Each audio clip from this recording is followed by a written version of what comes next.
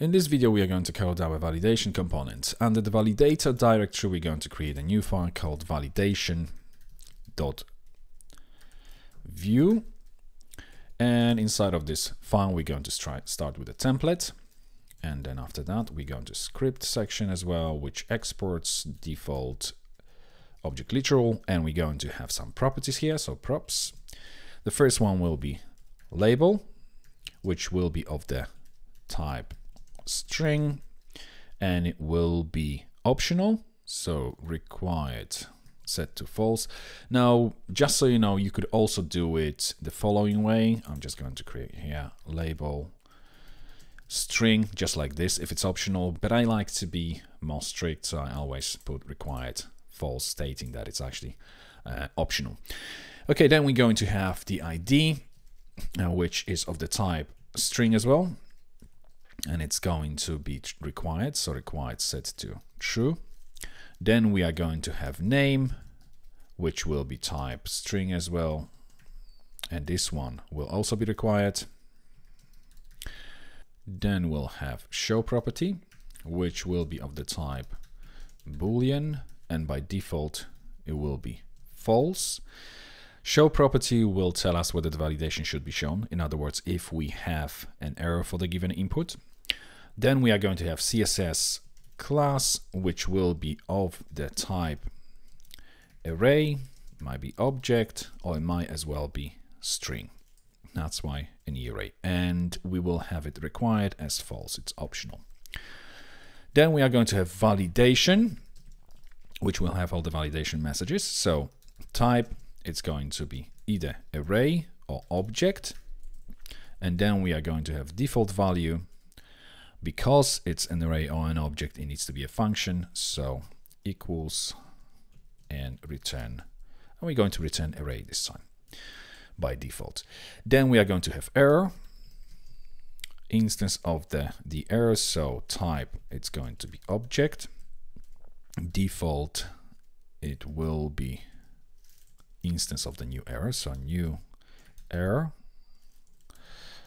by default, and that should now be imported. Yes, at the top here, there we go, we have error automatically imported. If your IDE doesn't do it, obviously make sure they import it. It's from within the same directory, so just the same directory here.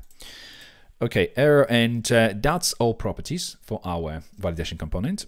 Let's now try and build a template for it. So we are going to start with the label.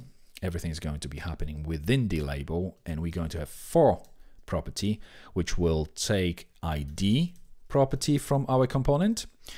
Then we will also only show it if, and we're going to create a computed property in just a second called show label. Now, when would we show the label? We would show the label when we have a label property specified, or if there are errors to be shown. So let's create this computed property. After props, let's create a new one, computed, and that's an object literal. We're going to start show label. And here we simply return this label if this label isn't empty, and all this show is set to true. So if any of this is true, then show the label, the content of the label. We're going to start with a span, and it's going to be shown if label. If we have label provided, then we want to show this label. Text will be what we have actually associated with the label property. So that's our label. And then after this, we are going to have our validation span with a class validation that comes from the SAS files that come with the exercise files.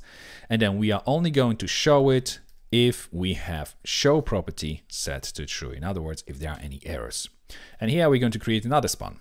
And this span will have quite a few properties. So I'm just going to put them on new lines. The first property we're going to have is the class, and it's going to be the CSS class, which we're passing through as a property. Then v4, and we are going to use a message and rule in validation. So now where this is going to come from, as you can see, we have this validation property here. And if we open our index.plate, you'll see we have this validation property, which we will also pass through to this validation component. So we will have rule and a message. The message is the value, and rule is an index. So we have rule for the index, message for the message for the value. So we are looping through all these. And then vShow, we only show this when show error method, which we will add in just a second, and we pass a rule as an argument. So let's quickly create this method. And after the computed, we are going to create methods. And here we have this show error, and we take rule. And here we're just going to check return this error has this name, so this input with this name for the given rule, and we need to split it by colon, because some rules may have colon and obviously then properties associated with it, and we want 0 index, which is before the colon, whatever's before the colon. So if we have something like minimum, say 3, then what we're going to do by, it's not splice, it's actually split. We are going to split it, that's going to be an array. There's the index 0 will return minimum, this min, and index 1 would return 3, which is a props. So this will give us minimum or whatever other rule there is. And this has, if we just go back to our error, you can see that has takes field, which is basically input name, and then the rule is optional. If there is a rule, it will also check if the rule equals whatever we're passing through. Okay, so show error now is applied to it as well. Let's now go for the last directive, which will be vText, and this one will just be the message that needs to be displayed when the validation for this given input and rule has failed. Now, before we go, I just want to change one thing here. This validation, we're returning array. We don't need these curly brackets around it. We can just return the array, and this return statement can go as well. So just like this is fine. Okay, now if we save it and close it, let's open our text.view. What we need to do now is import it to this file. So we are going to do import validation from, and we importing this, it goes 2 levels up, and then we have validator and validation.view.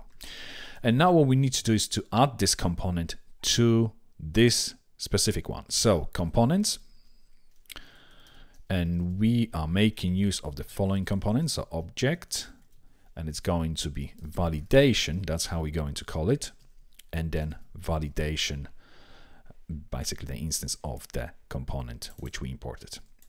Okay, so now to use it, what we're going to do after the opening div tag, we are going to create a slot. And now why we are creating a slot? Because sometimes you may want to put something else above the input rather than validation, and then put the validation directly in a view. So for instance, above this field, we can have the validation component here, and then put something above the input in between the opening and closing text input tags. So this gives us a little bit more flexibility again. Okay, so within the slot, we are going to do this validation. And now this validation has quite a few properties, as you may remember. First one will be the label, which will come from the label property of this component.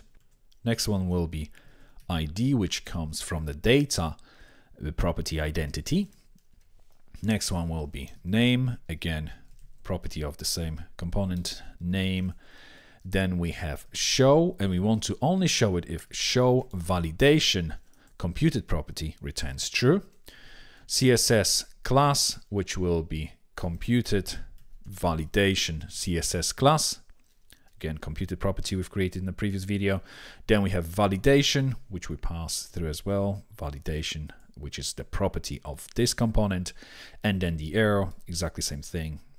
Error, which is the property we pass through to this text component.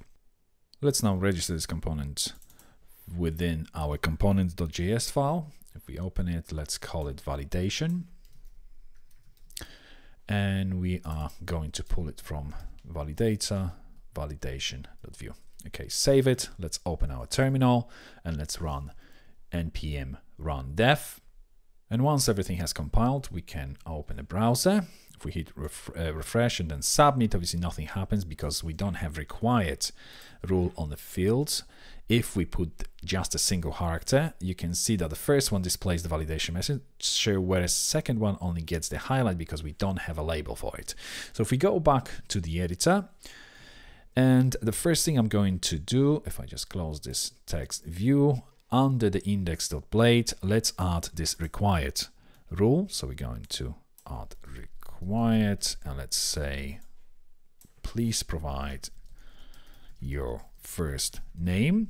Then I'm also going to add the label for this field. So label will be first name, colon and star symbol to indicate it's a mandatory field. Placeholder we can remove in this case because it doesn't make much sense having label and the placeholder. And the same thing for this other field. It's going to have label, which will be last name, and let's remove the placeholder. We are going to add required to the validation array, so required. And let's now add this validation component above this second field. So validation. And here we're going to have label, which will be last name. Actually, this label we can remove because we don't have validation there, so it's not going to be displayed anyway. Label, and then we're going to have ID, which is last name. Then we are going to have name, the same thing, last name. Then we have show it only when props errors has last name. If there is a validation message for the last name within the errors, if the input was invalid, then show it. Then we have validation, which will be very similar to what we have with the first name. So I'm just going to copy all this and just change the first message to please provide your last name.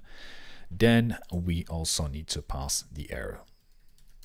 So props error. If we save it all and preview it in the browser, refresh, oops, something's wrong. If we just quickly check, cannot read property has of undefined. So if we go back to the editor, what have we done here? Has errors, it's error, not errors. Okay, save it, preview in the browser. If we hit refresh now, you can see the required validation rule kicks in. It tells us to please provide your first name, please provide your last name. If we now put just one character, this will change to the other validation rule, and so on. So our validation displaying within the form already works, but as you can see, we don't see this dialog at the top telling us that the input was invalid. Now, this dialog is a chapter of its own, and we will start with it in the following video.